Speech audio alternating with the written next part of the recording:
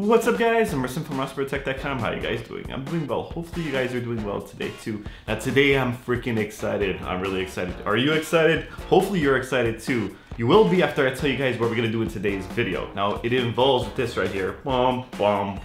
The brand new Raspberry Pi 3 Model B Plus. Now today we're actually gonna water cool the brand new Raspberry Pi 3 Model B Plus. If you guys don't know, I've pretty much water cooled every Raspberry Pi that's ever come out. That's a thing that I do, that's my thing. A lot of you guys found me through those type of videos where I water cooled my Raspberry Pi B Plus, my Raspberry Pi 2, my Raspberry Pi 3, and now the new improved Raspberry Pi B Plus. Now without further ado, let's get started with the water cooling. These are all the parts right here. Let's start off with this right here. This right here is the CrowPi. CrowPi was kind enough to send me this for review. I did a review on this and I want to use this in the video.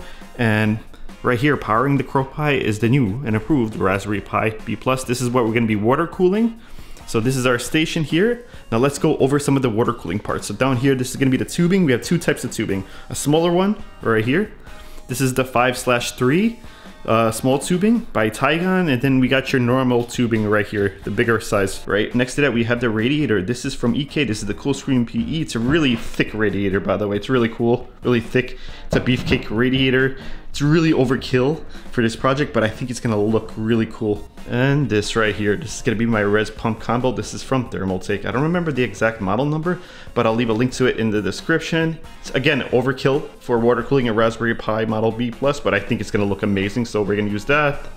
I also have a bunch of this Alpha Cool curved fitting. This is also for the big tubing. This is how they look when they're out of the package. These are awesome fittings because you could adjust the angle of the fitting, and sometimes when you're creating something and the angle's off, you could just adjust this here and everything should be fine. And finally, this is the CPU block for the Raspberry Pi 3. This is going to go on top of the CPU. This is what's going to water cool our Raspberry Pi. This is from Alpha Cool as well. This is their MCX Copper Edition. This is what the little tubing is going to connect to. This is how they look outside of the packaging. Really small. There's another part from Alpha Cool. I'm gonna leave all of this in the description. This adhesive tape basically is thermal transfer. So it transfers heat. That's how we cool our CPU. We're gonna put it on the bottom of our water block. Then we're going to put it on the top of our CPU. That's what's going to allow us to transfer the heat from the CPU to this water block right here, to the tubing. Then everything should be working handy dandy. Now we also have this adapter. This is from Alpha Cool. This will allow us to convert this big tubing right here into the small tubing. So then small tubing will lead into this little water block right here, which would again go back into the big tubing. And then that's how the whole cycle is gonna work. And we also have these Baro fittings right here.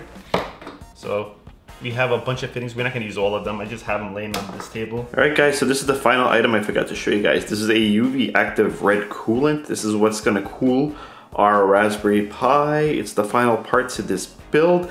Now this is video 1 of the build. This is where I show you guys all the parts and everything. There are gonna be a few parts.